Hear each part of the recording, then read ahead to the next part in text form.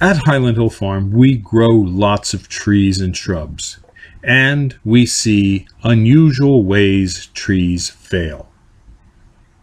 Some of them are very common that you will recognize right off, like buck rubs on trees. Even though a tree is only 2 feet high, this spruce was buck rubbed. Some small shrubs, even in the ground, get eaten by moles and voles. This was a rose bush that was attacked and killed.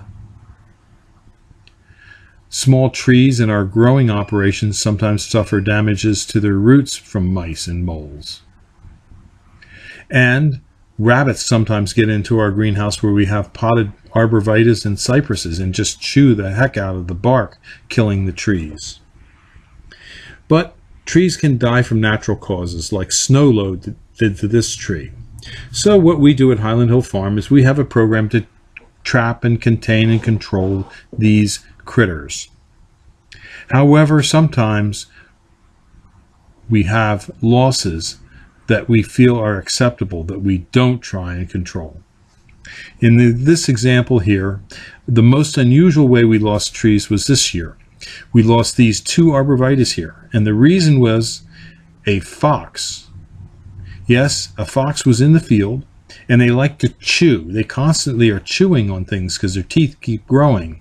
And the fox found the water line that feeds these trees and actually bit into the water line. And because the water line had some holes in it, we cut out the bad section and re-spliced it together with a connector. But when we did, it shortened up the entire length of the line, and the last 2 trees were left unwatered, and so they died. Now you might wonder if we're going to kill the fox because of this. Absolutely not. This is an acceptable loss. We would prefer to have the fox do a minor bit of damage like this than have thousands of rabbits and mice running loose through our nursery. So we do not allow any fox hunting on our farm. But we do allow people to come. We have a deer program for people to hunt deer and rabbits. So you can call us for that.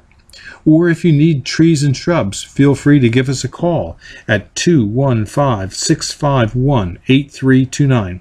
We specialize in growing arborvitaes and pine trees, spruce trees for screening and privacy. And we do deliver and install to Northeast U.S. states and ship our seedlings all across the United States.